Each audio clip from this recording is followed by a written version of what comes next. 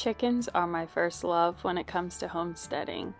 The moment we bought this house, we got to work building this coop, and I'm so grateful to have the space to raise our own chickens.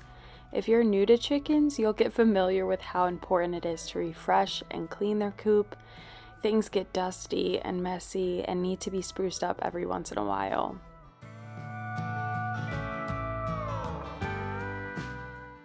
The deep litter method has been working extremely well for us these past 3 years. Since it's such low maintenance, we can simply add pine shavings twice a year. We also decided to repurpose an old shelf we had in the house to make a new nesting space for the girls. I think they're gonna love it.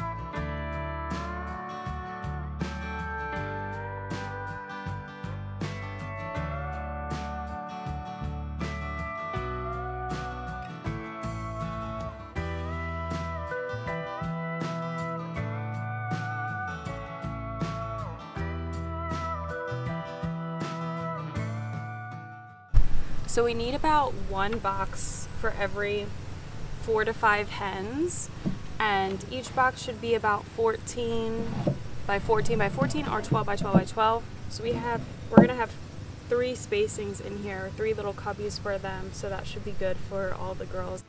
I wonder how they're gonna act when we put this in there. Our spoiled little girls.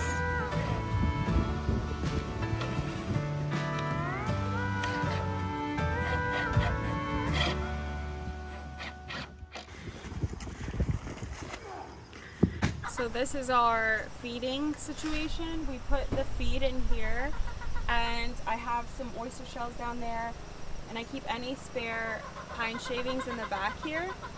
This also needs to get refreshed as well. So I'm going to take out the food in here, kind of like clean out this galvanized tin, and when I put the food into here, little pro tip, do not dump the food directly into the tin, because if you dump the food directly into the tin, it's just gonna go bad. It's gonna get all moldy and gross. Trust me, I've learned from experience. So when you get your food, make sure that you keep the food in the bag.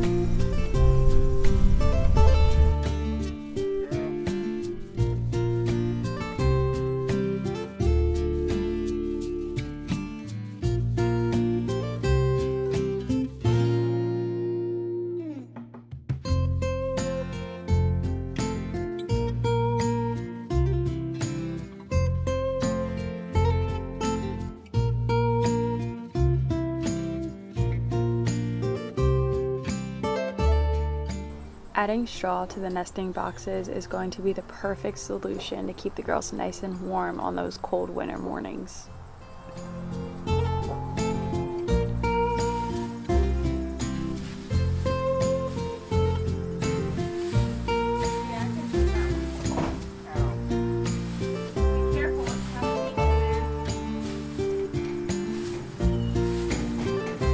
They love it, look at them.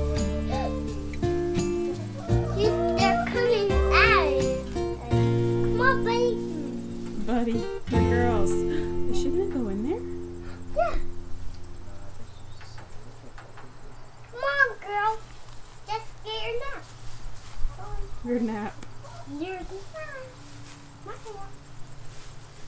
First, I don't know if you can fit in there. She's eyeing it up, right? Yeah.